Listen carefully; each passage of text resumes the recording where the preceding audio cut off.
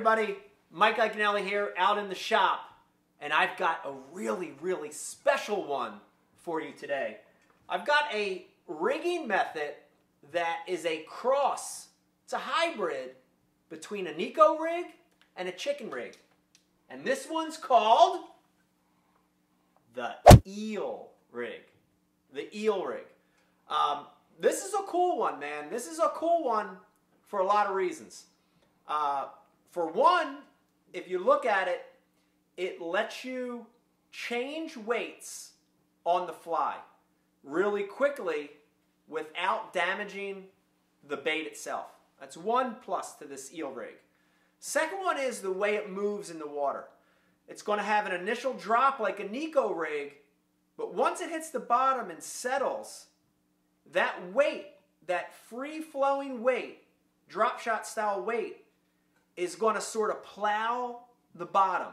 It's going to hit all the stuff, the gravel, the rocks, the cover, and this bait is going to sort of snake behind it and move real nice behind it, almost like an eel.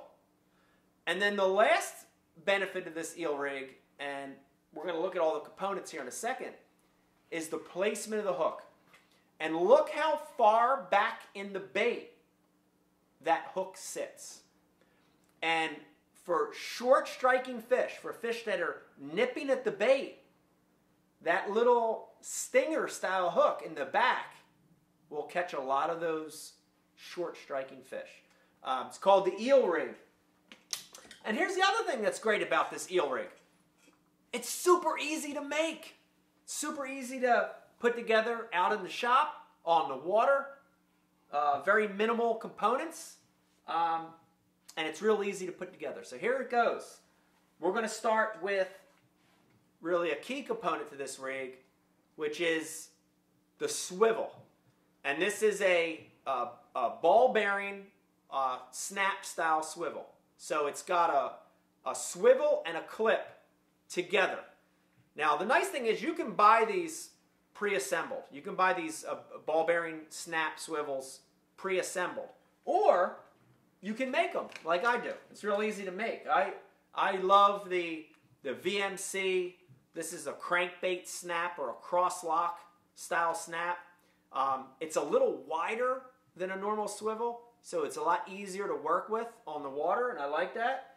And I'm just using a standard crane or barrel style swivel. I get them in a few different sizes. I think this is like a number 8.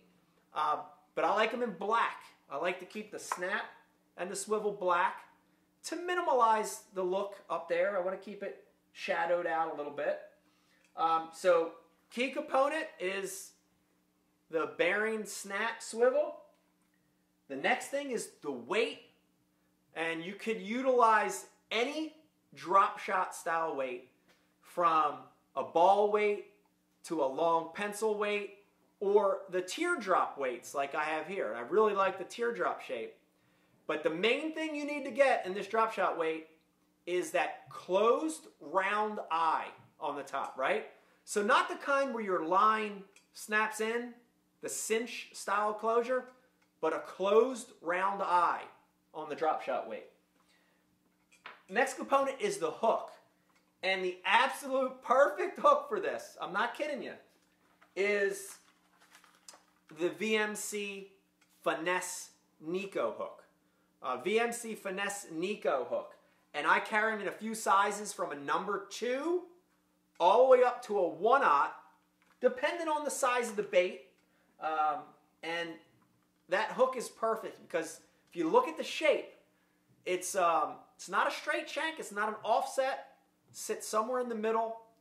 But the real key to it is it's got this bait keeper right on the shank of the hook. And that's going to help keep that hook in place in the body of the bait. Next component you're going to need, and you already have this laying around, is you need some braid. You need some 15 to 30 pound braided line. I really like the 20 pound test braid for this one. Braid color doesn't matter because it's going to be hidden in the bait. But 20 pound braid.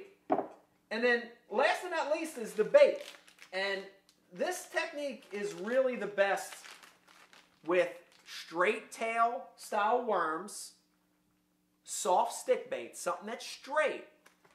But this is the Berkeley Power Bait Flute Worm, and it's a killer for this eel rig technique.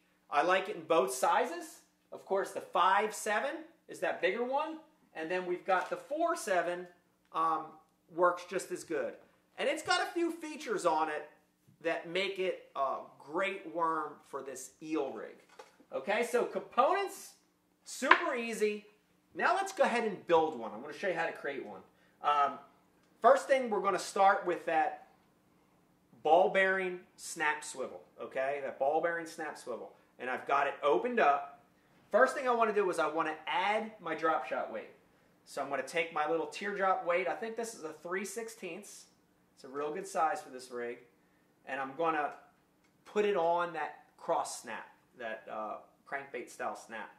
Next thing I'm going to do is I'm going to go ahead and lock that weight in. And again, real nice thing about this is I can change it pretty easily on the fly.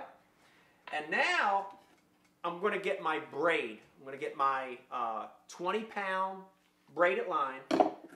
And I'm going to tie a Palomar knot straight to the crotch of that snap swivel, okay? Right where that big open gap is, I'm going to do a Palomar knot and get a nice little knot tied in there, okay? So on the Palomar knot, I'm going to double my line.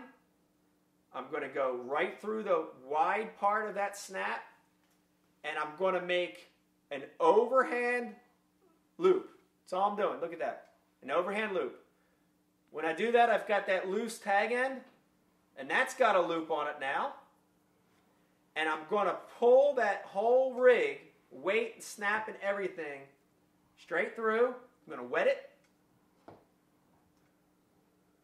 I'm going to cinch it down, okay? So now I've got my braid on our barreled snap with that drop shot weight on there. And I'm going to just cut that tag end and trim it real nice, pretty close to the knot. Let me get rid of that long tag end. Okay. All right, now we've got that tied on our braid. Now the next thing I'm going to do is I want to measure out the amount of braid that I'm going to need for this eel rig. And all I'm going to do is get the bait, pick the size of the bait I'm going to use. For this one, let's go ahead and use a 5.7 power bait flute worm. And I'm going to measure it up. And I'm going to stick basically right where we just tied that knot, right where that crust of that swivel, that crotch of that swivel's at. I'm going to measure it with the head of the worm. And I want to take that braid and I want to measure it to where I want my hook to come out on this straight-tailed worm or stick worm. And basically I want it just behind the halfway point of the bait. The nice thing on the flute worm, if you look at it, we've got these little high spots, high ridges. We've got 3 of them on the bait. And it provides a marker that's real easy to rig. And I'm going to take that braid and I'm going to mark it with that middle high spot. But then I'm going to take it back just about another inch because I want a little extra room to play with when I tie this next knot, okay?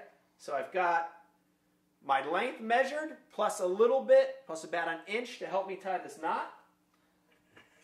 And then I'm going to cut the braid, okay? So now we've got a length of 20 on that swivel, snap swivel with the weight attached to it.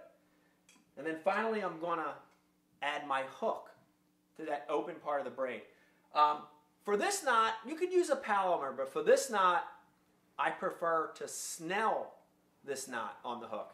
And the reason I snell it on the eel rig is it seems like you get a little bit better hookup percentage when you snell it. So on the snell, I'm going to put that VMC Nico hook in the down-facing position, bend down, and I'm going to go through the eye of the hook.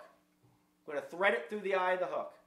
When I do that, I'm going to bring that slack end back, and I'm going to parallel it or lay it along the body of the hook. I'm going to lay it flat right against the body of that hook. And then I'm going to take that tag end and I'm going to loop it around the shank of the hook above that little fluorocarbon bait keeper. I'm going to do it about 5 or 6 times. Okay? And now we've got a tag end and a loop. I'm going to bring that tag end through the loop. And when I grab that tag end, start pulling it down, I want to wet it as well. I want to get that wet. Got my tag end. I'm going to wet it down a little bit. And as I cinch it, the main thing is I want to make sure when I cinch it, it cinches above that little piece of fluorocarbon. Okay? Cinch it down.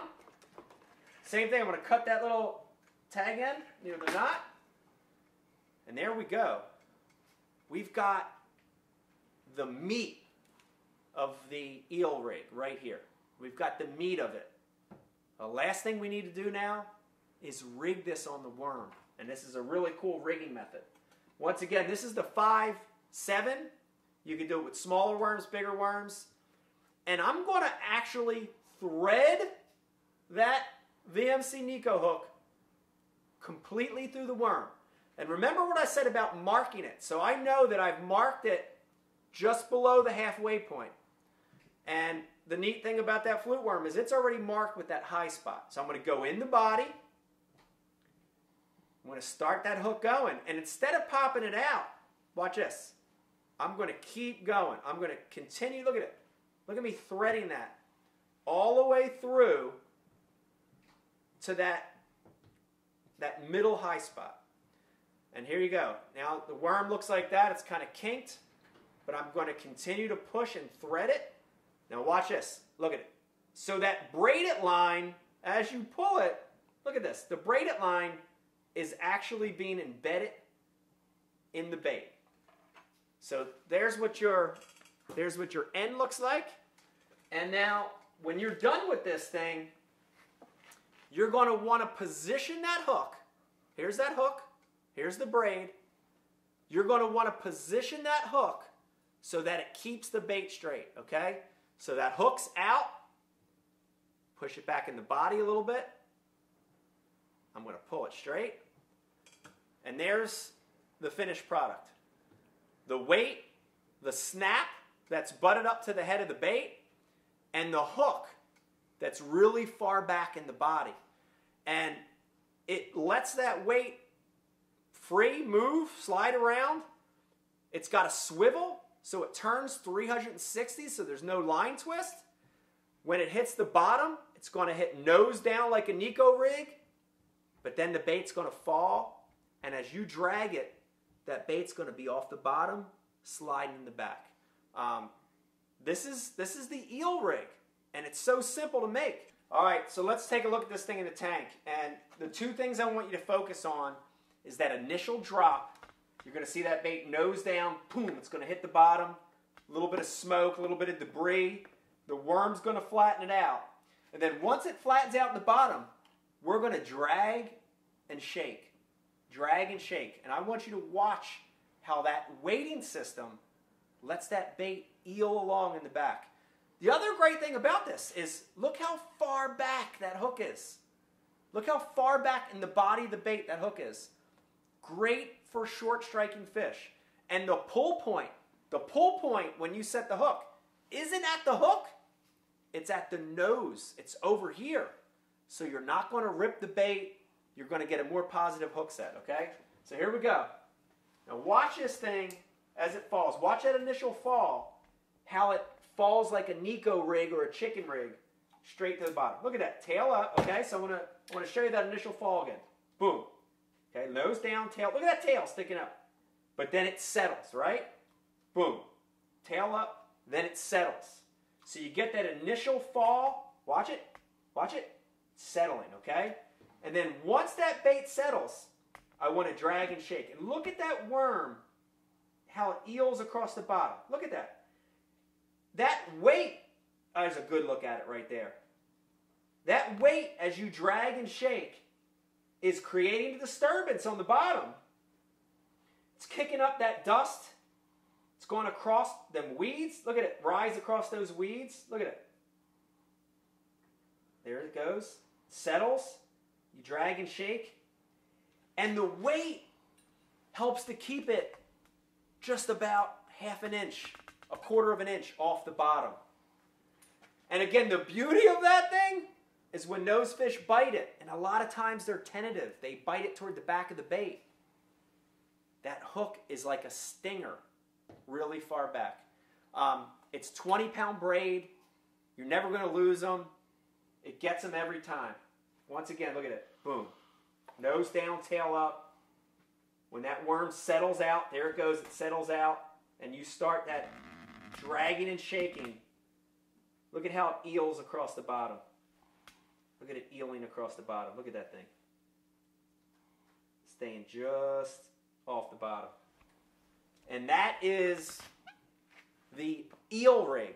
Hybrid, cross between a Nico rig and a chicken rig. Give it a try. If the fish are short striking, if you want something that stays just a little bit off the bottom, give this thing a try. It's the eel rig. While you're here, if you really like these in the shop videos, take a second, hit that subscribe button down there. We're going to be getting new shop videos to you every week. I hope you enjoyed this week's episode. Good luck, good fishing.